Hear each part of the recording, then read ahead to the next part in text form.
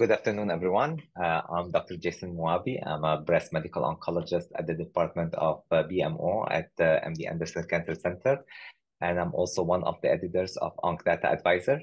And I have the pleasure today to interview Dr. Carlos Doti, Head of Medical Affairs in the US at AstraZeneca. Welcome, Dr. Doti. Thank you very much for having me. So this is very exciting. We heard recently about the FDA approval of Capivasertib with a brand name called TrueCap. Genius name, I really like it. And we're here today to ask you a few questions to understand more about the study that led to the FDA approval and to understand more about the drug itself.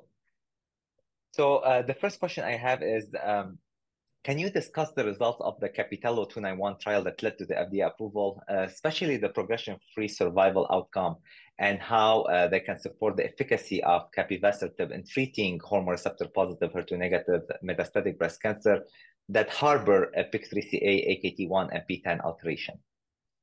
Sure. By the way, just a disclaimer, you are the breast cancer specialist. I am just a hematologist working here, so I'll do my best to not embarrass myself in front of a specialist like yourself. So Capivasertib, as you mentioned, is an inhibitor of the whole pathway, the AKT pathway, that includes PI3K, which is a target that is already been addressed by other molecules, but with a novel approach about getting also inhibition of AKT and PTEN alterations. The trial was designed for patients with hormone receptor positive, HER2 negative advanced or metastatic breast cancer after 1 or 2 lines of endocrine therapy. The whole rationale behind this was to continue the patient that have endocrine drive on endocrine therapy by delaying or even avoiding chemotherapy in second line or beyond. The comparator was the standard of care when this study was started, which was fulvestrant. So it's basically Capivasertib plus fulvestrant versus fulvestrant placebo. This enrolled more than 700 patients. 40% of them were altered in this pathway. The other 60 either we don't know or were not altered. I'm measuring this because the original design of the trial was for all comers with the power to identify difference between these subpopulations, but it was an all-comers trial.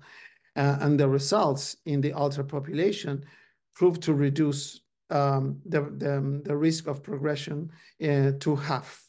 So basically, the hazard ratio was 0.5, reducing the risk of progression in 50% in the patients that have any of these mutations. Toxicity profile, what we expected from preclinical data, and better than what we've seen in other inhibitors in the same pathway. So that is a summary of what we have, and that led to the approval that we received at the end of last year. Yeah, excellent, and very exciting for sure. Now, given the significant improvement in the progression-free survival that is observed in this special population with a PIK3CA, AKT1, PTEN alteration, how do you envision a Capivasertib changing the treatment landscape for patients in this type of breast cancer? So I think if you go back in time, the landscape in breast cancer started changing when HER2 was introduced, and that brought a completely different approach to patients with that specific mutation. Then there was some advances and so on, but everything changed when CDK4, CDK6 came to market, establishing themselves as the first line of therapy, which is a great molecule, a great therapeutic area to have for these patients. Unfortunately, some of these patients will develop resistance to this, and the only option that we have is either very toxic regimens. If you have a PI3K mutation, or you can go for an mTOR, which is also very toxic, or you have to go to chemotherapy. And that's why with these results, we are bringing a new opportunity for patients after that progression from CDK4, CDK6, and continue with the endocrine drive by including Capivasertib with fulvestrant. It's definitely a great opportunity to bring new therapies to these patients in this setting, but it's also setting the tone of, can we advance this into other areas, potentially earlier lines in the hormone receptor positive, but also we have studies ongoing in triple negative, which have similar resistant pathways involving the PI3K AKT pathway, that has not been unlocked yet, and that's part of the future for this. So the summary of all this is we're very happy to bring this new opportunity, and I forgot to mention this, but to up to 50% of the patients can have any of these mutations if they are diagnosed properly. So, and then moving into earlier lines can actually bring these better opportunities for even more patients than currently. No, definitely, definitely. It's very exciting that you're also going to be looking at it in triple negative, and you're right. You're right. This pathway is also altered and is observed in triple negative. Now, I always tell my patient, I can have the best drug on earth, but if you're not going to tolerate it and you're not going to take it, it's not going to help you. So my next question to you is, we did observe, yes, it's better tolerated than a lot of other drugs in that target that pathway. However, we still see that the most common adverse reaction to capivasertib include diarrhea, some cutaneous reactions like rashes, and changes in blood glucose level, mainly hyperglycemia. How is AstraZeneca planning to support healthcare provider and patient in managing these side effects? So let me go one step back. So when we started developing this molecule, we realized this from the very beginning. And what we saw is that you definitely need a certain therapeutic level to inhibit the whole pathway and get the efficacious part. But continuous inhibition can also lead to more adverse events. And that's why the regime or the schedule how to take this drug is actually 4 days on and 3 days off. That maximizes the therapeutic effect and minimizing the risk of adverse events. Now, that doesn't mean that they disappear. It minimizes and it actually makes that the patient stays on treatment longer. Now, it's still very you see a lot of diarrhea and rash and hyperglycemia, not that much hyperglycemia, but definitely rash and diarrhea. But if you see in the trial, the number of patients that actually discontinue the drug of this were very limited. So yes, there is a problem, but it is manageable depending on to the efficacy that you're getting.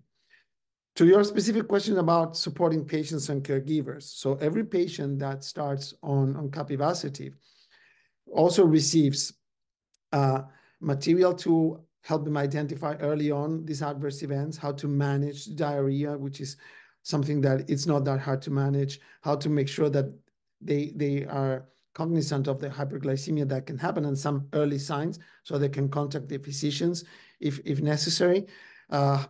Training about how to manage these adverse events, how to contain hydrated. So there's more than just giving the patient the opportunity to get the drug, but also the training of the patients and the caregivers on how to manage this.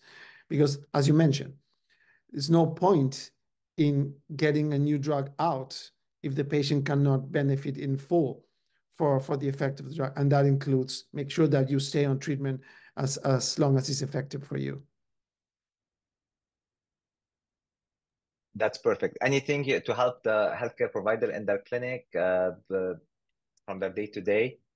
So we also do the same materials that we're developing for patients and caregivers. There's also versions for physicians, for nurses. We have a very comprehensive training approach in terms of social media, omni-channel, so different things that you can actually consult. And we are also going into a lot of congresses with unbranded MIGO opportunities, so medical education opportunities to talk about how to manage this new mechanism of action in this new setting. Again, we don't want people to get confused about PI3K versus PI3K pathway, and because that could be something that can derail someone to make the choice. I mean, there is options for patients with PI3K. I'm not arguing on that, but this is a broader inhibition that can help more patients. And we think it's not okay to compare trials that are not actually meant to be compared, but we always do.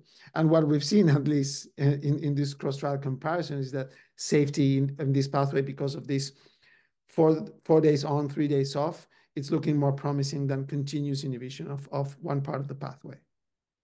Yeah, no, perfect. Because you mentioned it, I'm going to stay on that topic. So yes, the recommended dose of capivasertib is something we see for the first time. Yeah. So the recommendation is 400 milligram twice a day, 4 days on, followed by 3 days off.